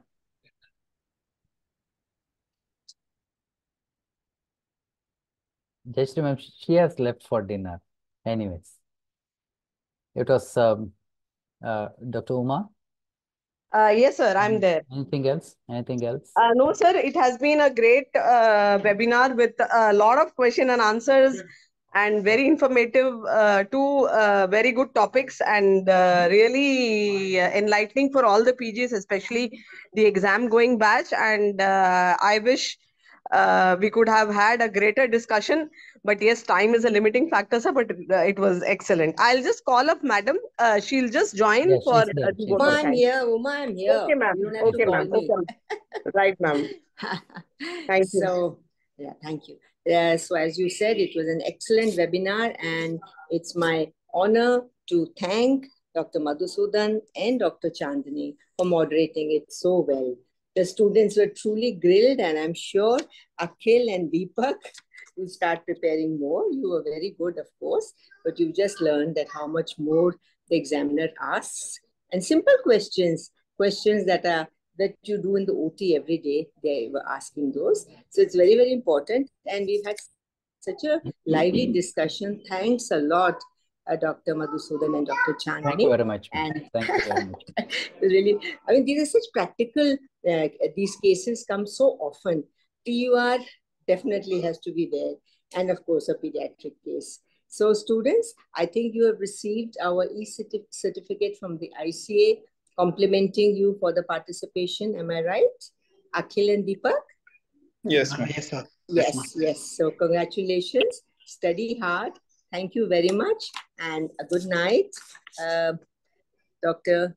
UPADYA and Dr. Chandni, AKHIL, DEEPAK, thank you very much. Momita, before you shut us off, Yes, sir. thank you, ma'am. Thank you, Jayashree, ma'am. It's always a pleasure seeing you, and at least on the webinars here. It's very pleasant. It's very pleasant Thank to you see you. And then, Chandni, it's great to have participated in a webinar with you, and Yes. try to.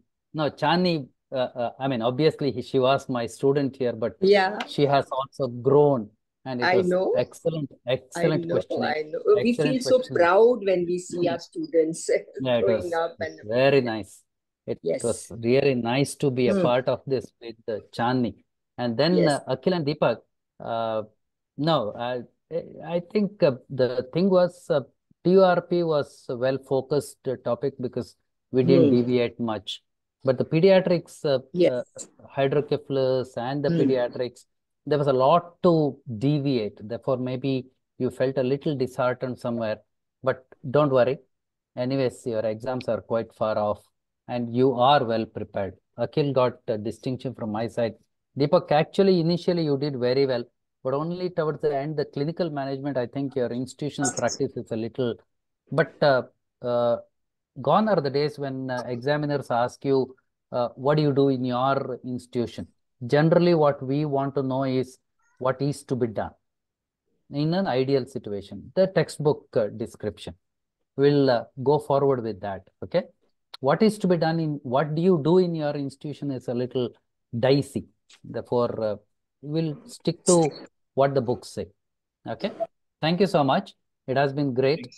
Again, ma'am, thank you so much.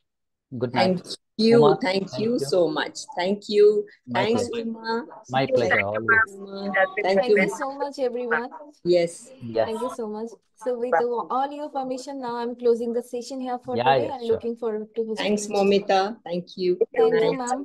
And good night to all of you. Good night. Good night. Bye. Bye. Bye.